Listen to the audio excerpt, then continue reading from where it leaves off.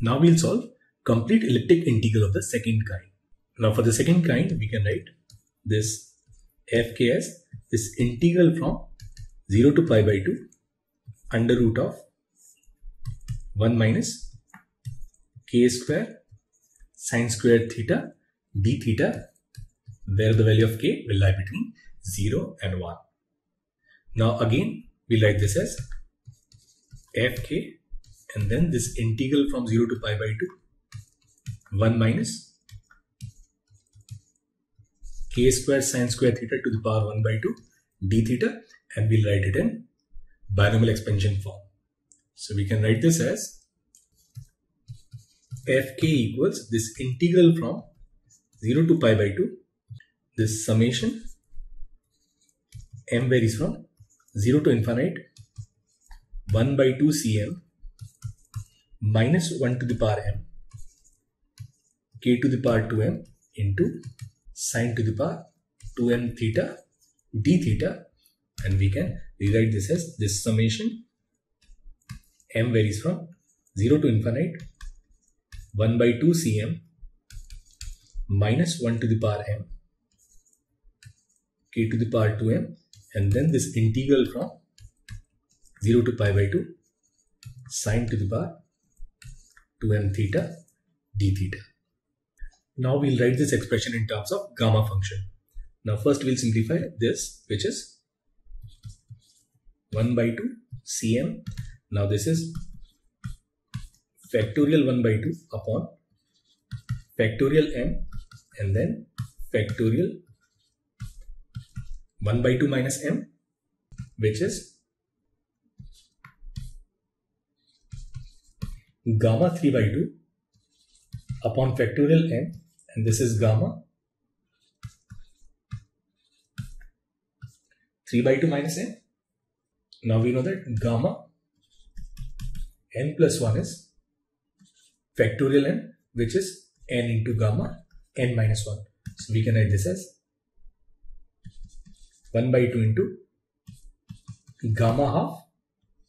and here it will be factorial m gamma 3 by 2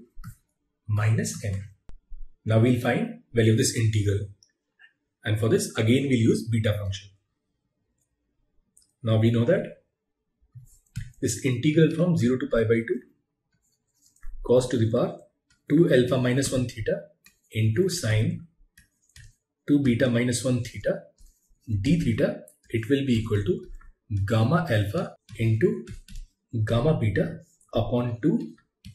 alpha plus beta, and here again we'll put alpha as 1 by 2 and beta as m plus 1 by 2. So value of this integral from 0 to pi by 2 sine to the power 2m theta d theta, it will be equal to gamma half into gamma m plus 1 by 2 upon 2 times gamma m plus 1, and gamma m plus 1 is simply factorial m. So we write this as gamma half into gamma m plus 1 by 2 upon 2 into factorial m. Now we'll put the value of 1 by 2 cm and this integral pi by 2 sine to the power m theta d theta. So now we can write this fk as this summation m varies from 0 to infinite, and here this is 1 by 2 gamma half upon factorial m and then gamma 3 by 2 minus m into this minus 1 to the power m, and then this gamma half gamma m plus 1 by 2 upon 2 into factorial m. Now we know that gamma half is under root pi, so this gamma half square will be simply pi. So we can write this as this summation m varies from 0 to infinite. Now this is pi, and here we have 2 into 2 4 into factorial m square minus 1 to the power m, and this is gamma n plus 1 by 2, and we'll write gamma 3 by 2 minus m as 1 by 2 minus m into gamma 1 by 2 minus m into k to the power 2m.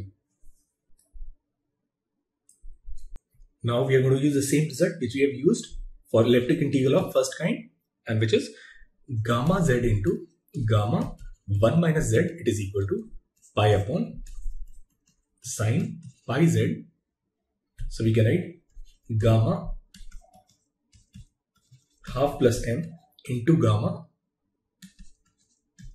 half minus m, it will be equal to pi, and then here it will be sine m pi plus pi by 2. Now sine m pi plus pi by 2 is minus 1 to the power m. So from here we can write gamma 1 by 2 minus m is this pi upon minus 1 to the power m into gamma 1 by 2 plus m. Now we'll put it here. So now we can write this fk as this summation m varies from 0 to infinite pi by 4 into m square into now minus 1 to the power m, and here we have 1 by 2 minus m, and we can write gamma half minus m as pi upon minus 1 to the power m gamma 1 by 2 plus m, and we also have gamma n plus 1 by 2 previously also, so will be this square into k to the power 2m. Now this pi and pi will cancel, and minus 1 to the power 2m is 1. So we can write this fk as this summation m varies from 0 to infinite, and here it will be gamma 1 by 2 plus m whole square into k to the power 2m upon 4 times factorial m square, and this is 1 minus 2m by 2. So here it will be this 2. So basically this fk now is this summation m varies from 0 to infinite gamma half plus m whole square k to the power 2m upon 2 into 1 minus 2m into factorial m square. Now here again we'll use result from gamma function, and we know that gamma 1 by 2 plus m into 2 to the power m upon under root pi, this is equal to double factorial 2m minus 1, where this double factorial is not factorial of factorial, but it is product of all the odd numbers from 1 to 2m minus 1. So now we can write this fk as this summation m varies from 0 to infinite, and here it will be this 2m minus 1 double factorial square into this under root pi square, which is pi, upon 2 into 1 minus 2m, and then we can write this as 2 to the power m into factorial m square k to the power 2m. Now 2 to the power m into factorial m is basically 2 to the power m into 1 into 2 into 3 up to m, which is 2 into 4 up to 2m, and basically which is product of all the even numbers from 1 to 2m. So we can write this as double factorial of 2m. So now we can write this series as fk equals this summation m varies from 0 to infinite pi by 2 into, and this is double factorial of 2m minus 1 upon double factorial of 2m whole square into k to the power 2m upon 1 minus 2m. Now basically we can write solution to this complete elliptic integral of the second kind, which is this integral from 0 to pi by 2 under root of 1 minus k square sine square theta d theta as this summation m varies from 0 to infinite pi by 2 into this double factorial of 2m minus 1 upon double factorial of 2m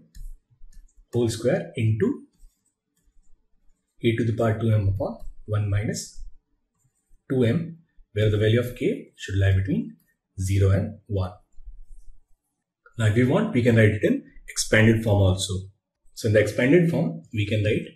this complete integral of second kind as under root of 1 minus k square sine square theta d theta as, now this is pi by 2. Now if we put k as 0, this is 1, k to the power 0 is 1, so it will be this 1, and then if we take m as 1, we'll get this as factorial 1, which is 1, and here it is factorial 2, so it will be this 1 by 2, and then k square upon minus 1, so it will be this minus 1 by 2 square into k square. Now if we take m as 2, then it will be this minus, and then this is double factorial 3, and double factorial 3 is 1 into 3, and here it is double factorial 4, which is 2 into 4 whole square, and this is k to the power 4 upon. Now if we put m as 2, we'll get this as minus 3. We have already taken this minus, so it will be this 3, and this series will continue up to infinite. Now we'll come back to the point from where we have started. We know that perimeter of an ellipse, it is given by 4a into this integral from 0 to pi by 2 into under root of 1 minus e square sine square theta d theta. And once we know the result of elliptic integral of second kind, then we can write this formula as 4a into this summation m varies from 0 to infinite pi by 2 into double factorial of 2m minus 1 upon double factorial of 2m whole square e to the power 2m upon 1 minus 2m, and that is the formula for perimeter of an ellipse.